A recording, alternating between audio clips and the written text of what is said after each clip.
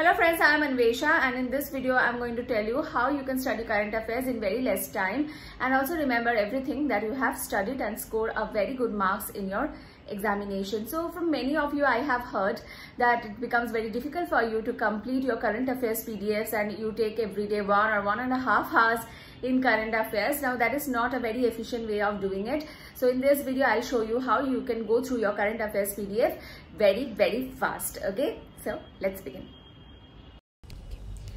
So I'll be taking this PDF and I'll be showing you how you can cover current affairs in a fast manner. Okay, this current affairs is of 26th July, that is yesterday. Okay, so let me take this now.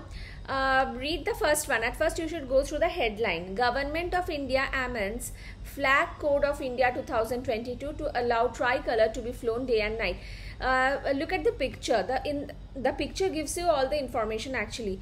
Flag Code of India is amended. You can allow tricolor, which means you can hoist flag day and night. So all throughout day and night your flag can can be flown. Okay, so this is the main thing. And who said this? The Ministry of Home Affairs. This Ministry of Home Affairs. So who amended the Flag Code of India? The Ministry of Home Affairs has amended. Okay, next. Why? Now the question is why? Because of this one, Har Ghar Tiranga, flag hoisting in every home. When will it be conducted? This one, 13th to 15th August. It is a part of which ceremony or which scheme or something? So it is a part of Azadi Ka Amrit Mahotsav.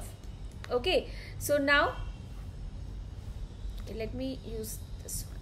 Yeah, so Har Ghar Tiranga, then August 13th to 15th, Azadi Ka Amrit Mahotsav. Okay, no need of going through all these details. These are your main points. You have to just remember the main points. Now here it is given the Flag Code of 2022 has been divided into these 3 parts. Now tell me, are you going to write a descriptive answer or just MCQs on GA, general awareness, on current affairs? You are just going to attempt MCQs in your exam. So no need of going through all these. Okay, irrelevant for your examination. Yes, if you are preparing for state PCS or state PSC or UPSC, then you can study all these, but for your bank exams it is not required. Fine. Now all these are unimportant. Okay, fine. Now one thing here, that now flags can be of polyester material as well. So polyester has been allowed. So remember this point. Okay, next. Okay, next is this one. Look, now here we have a name, and whenever there is a name it becomes kind of important. Okay, Ajay Bhalla, the Union Secretary, has given the secretaries of all central ministries and departments instructions to make sure that these are widely distributed. Not important. He has not done anything great. Okay, anything exemplary. No, not important. Now the flag is now here if you look at all these, there details are there that the upper portion is of saffron color, then there is the middle portion is of white color, the lower portion is of green color. You already know these things, so you don't have to read them again. Okay, but this one is important, that the flag is based on Swaraj flag, a flag of Indian National Congress. Now the flag is designed by whom? By this person. Remember this name, Pingali Venkaiah. Okay, the width, the ratio of the length to the height of the flag, that is the width, is 3:2. That's all. Okay, now Azadi Ka Amrit Mahotsav, this one is celebrated by an iconic week celebrations of celebrated by which ministry? Ministry of Finance and Ministry of Corporate Affairs. Okay, now over. No need of going through all these details.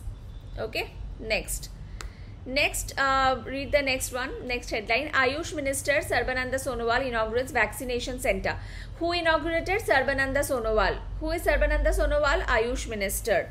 Okay, and he inaugurated what? Vaccination center for children, and launched one app. What is the name of the app? Bal Raksha mobile app. Now he launched vaccination center for children. Now the question comes, where? He has launched Bal Raksha mobile app. Where has he launched?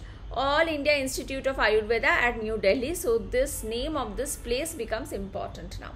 Now, very, this is a common sense. Bal Raksha. What is the meaning of Bal? Bal means children.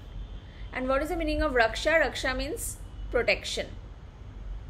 So it is an app for protecting children. It is an app for protecting children, which means healthcare, preventive healthcare through Ayurvedic intervention. Okay.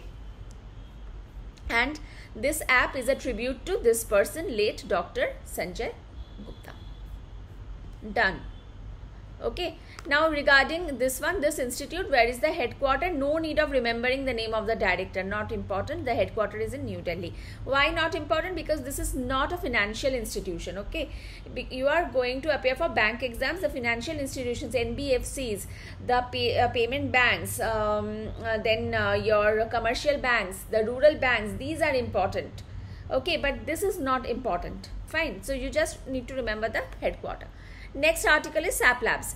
SAP Labs India partners with whom? With NEGD to set up what? To set up Center for Digital Government. SAP Center. What is the name? SAP Center for Digital Government. SCDG. So what is important? Only few things are important. SAP Labs plus NEGD equals to SCDG.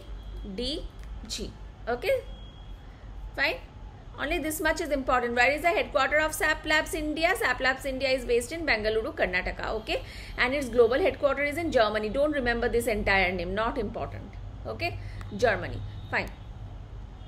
Okay. Now the SCDG, this was inaugurated by whom? By Abhishek Singh, who is the President and CEO of NEGD, MITI and Miss Sindhu Gangadharan. Okay, not very important, but if you can, you can remember, but not very important. Not very important. Okay, slightly important, you can say. Okay. Now, this NEGD and SAP Labs, this one will collaborate to do this. We have already seen that, but it is collaborating with a ministry. Which ministry? MEITY. That is Ministry of Electronics and Information Technology. That was also given. Okay, so no need of going through all these details now. Okay, and what will it do? No need of going through.